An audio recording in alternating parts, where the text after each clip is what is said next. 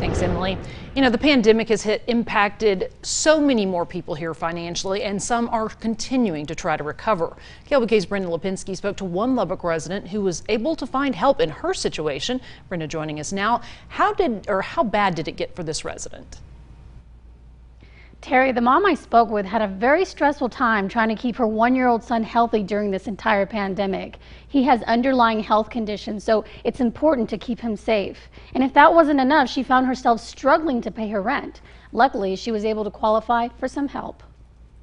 It was like, oh, okay, we can get through this. And then, second, going into the third month, that's when it started to we started to find a strain on our finances. Haley Vera talks about the uncertainty she felt in having to pay her rent this past month after getting sick and being out of work. I was running a 104 fever.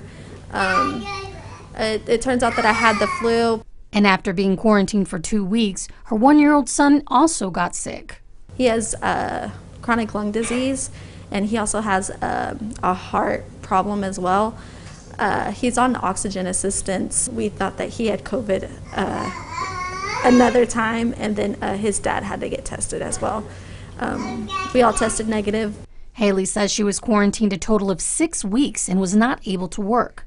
Luckily, she was able to receive help with her rent through a special grant used to help families. It really took a load off my shoulders because I was just worried about getting better, not worried about paying bills or getting the rent paid and stuff like that. President of Community Foundation of West Texas, Stephen Warren, says there was a total of $1.6 million raised during the pandemic to help nonprofits and families like Haley's.